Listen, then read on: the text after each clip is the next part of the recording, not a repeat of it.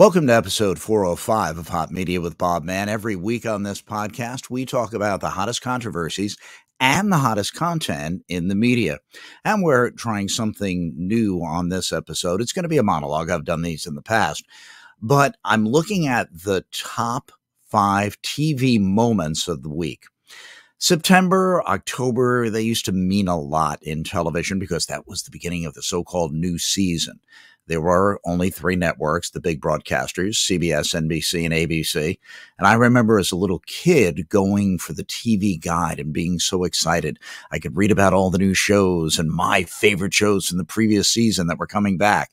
Well, that has pretty much gone away, although there still are TV seasons for shows like Saturday Night Live and The Simpsons and even 60 Minutes. So I thought that at least for this week, I would look at the top 5 TV moments of the week of the last days of September going into the first days of October.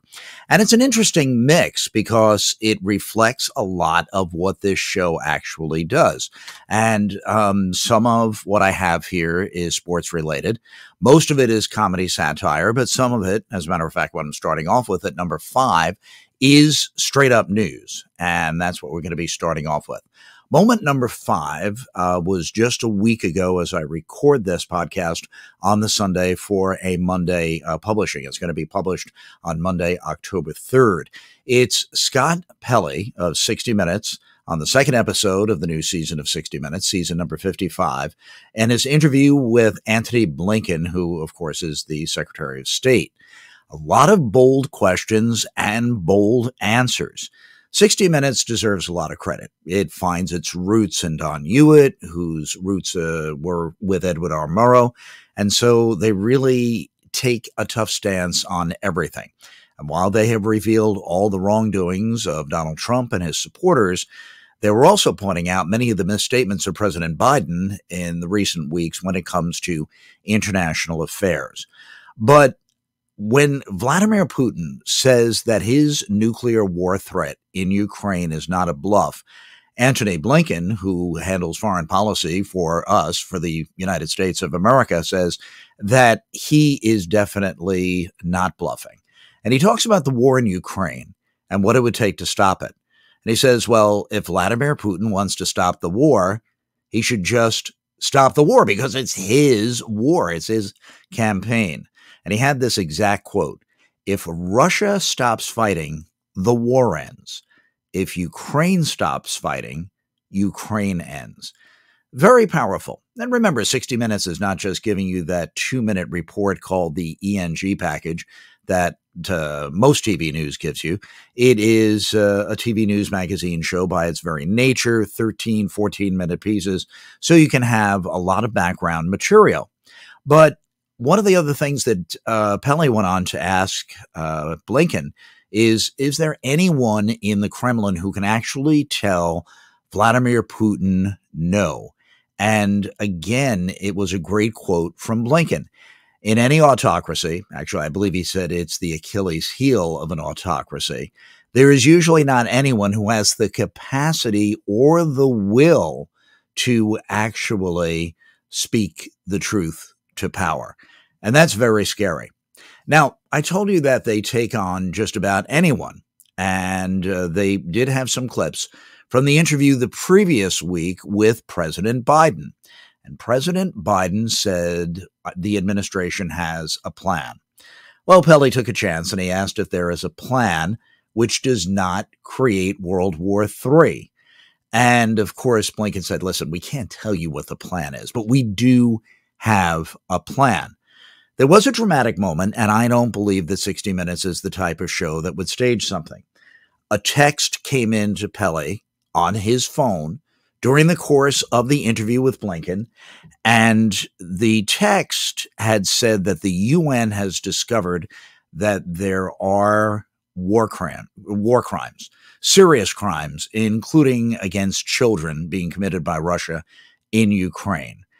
And then he also went on, though, to go back to another subject and talk about President Biden and a possible misstatement that the president may have made during the previous week's episode's interview with Pele with President Biden, in which the president seemed to indicate that we would have a different policy toward Taiwan and would actually defend Taiwan should communist China attack it.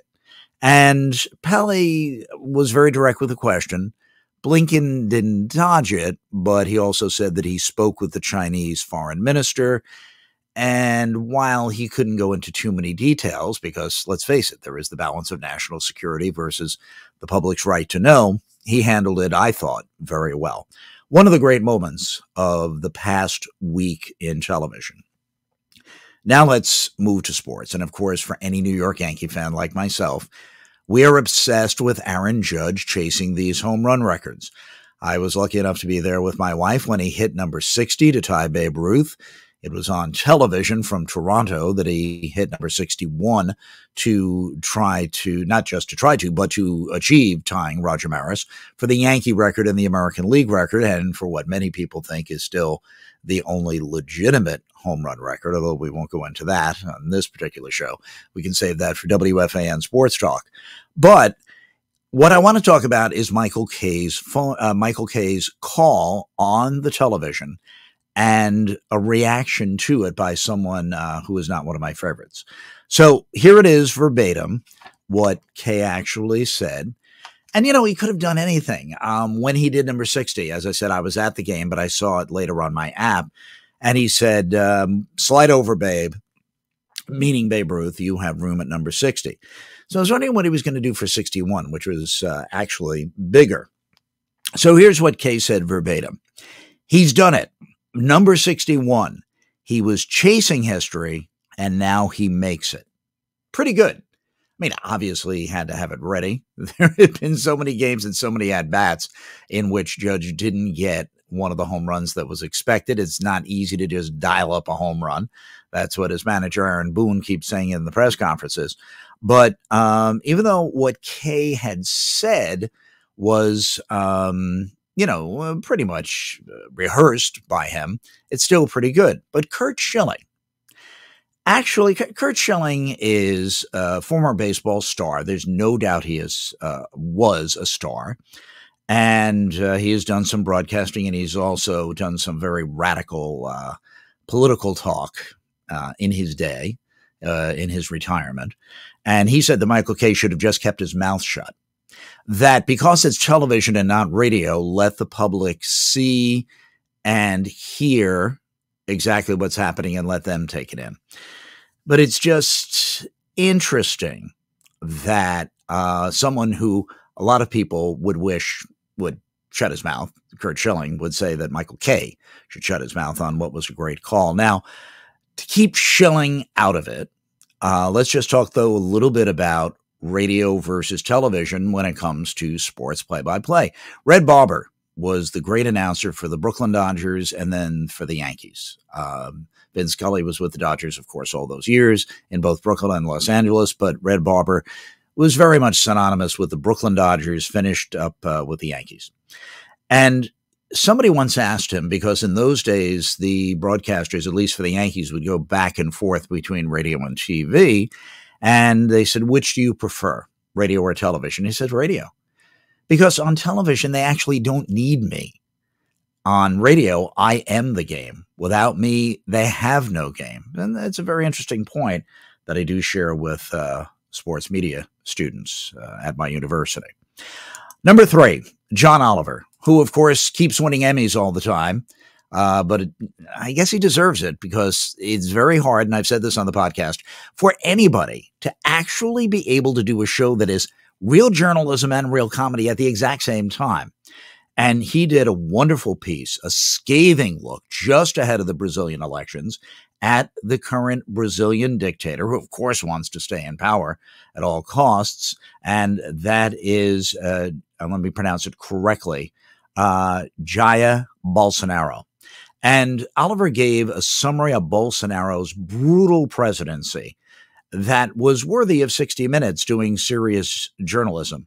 But he was still very funny because he quoted Bolsonaro with one thing, saying that he is going to, if he loses, create a tropical riot. And Oliver said that tropical riot sounds like a bad Mountain Dew flavor. It is amazing that he can pull off both things at exactly the same time.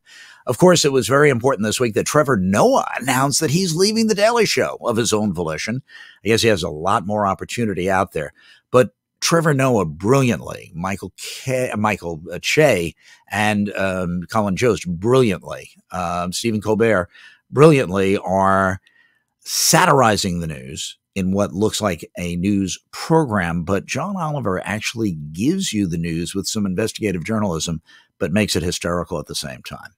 Speaking of Che and Jost, number 2, SNL season premiere number 48. Now, a lot of people are figuring Saturday Night Live, 48 seasons, maybe it's going on too long.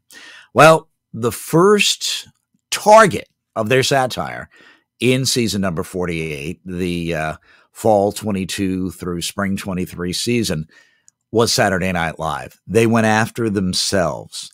The cast changes, some of the recurring bits, some of the efforts by new performers to come on and to make a name for themselves.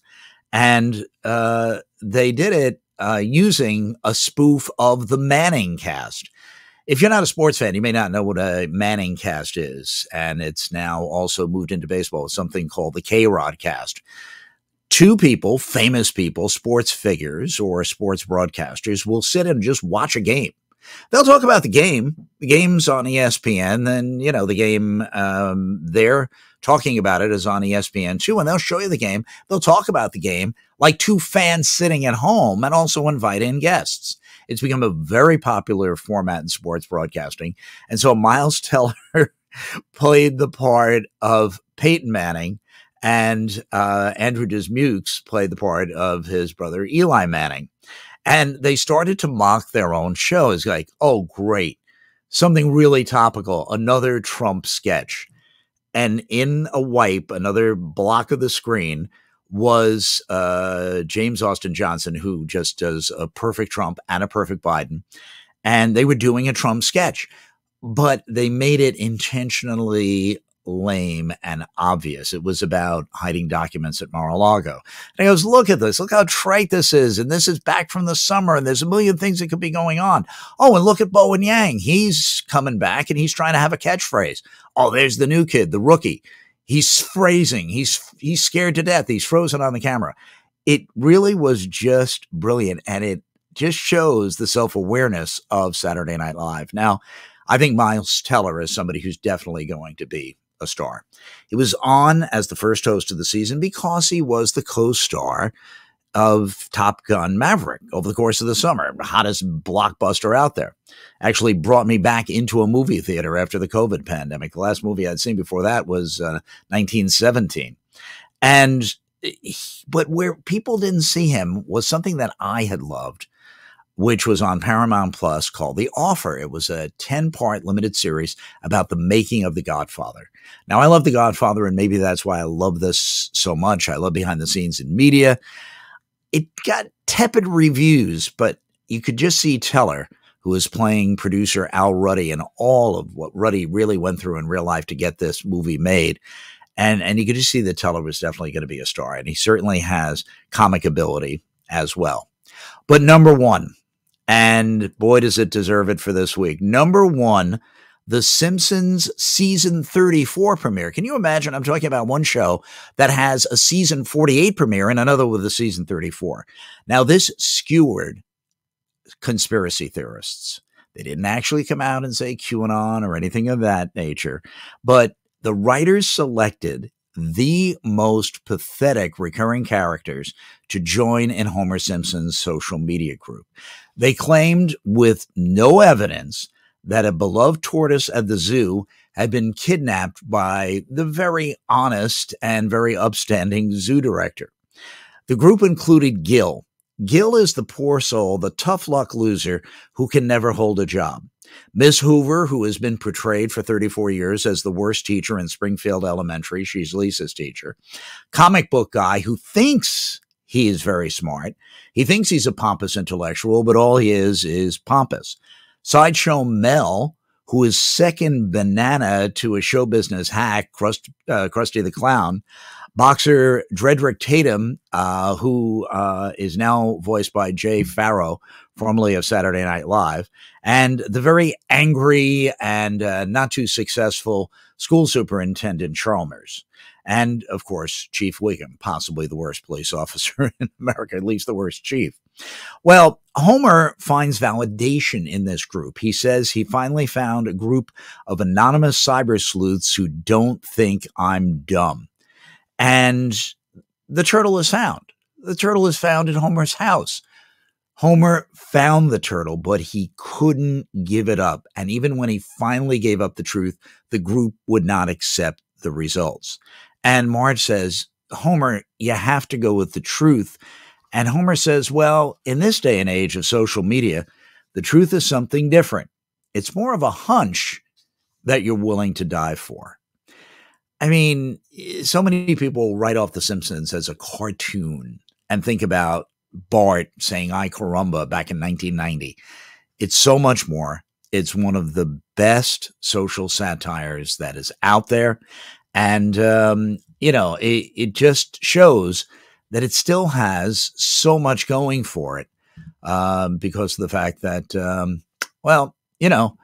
there's still so much to satirize, but they're still sharp. Obviously, the writers change, the producers change over the years, but they always have a group of people who create the same level of greatness. And I hope that it never goes off as long as it stays this strong. I'd love to hear what you think about what's topping TV now. And please write to me. Just email me. Those of you who are watching the video version of this, it's up on the screen. Profman53, PROFMANN53 at gmail.com. And of course, I ask you to follow me on Twitter. My handle is at Bob Mann Media. For those of you just listening to the audio version of the podcast, that is with two N's, BOBMANN Media. And go to the website, www.bobmanhotmedia.com to find out more about this podcast. We're with you every week. We now publish on Mondays. For the most part, this is done in an interview format, but I do the occasional monologue. And we are primarily an audio podcast, but we do a video version on YouTube. In either case, we ask you to please listen, to watch, and above all, to subscribe. And I thank you very much for listening to me go on and realize that even though Newton Minow, the one-time chairman of the Federal Communications Commission, called television a vast wasteland, there's still an awful lot of absolutely wonderful things to watch. And thank you always for joining me here for Hot Media.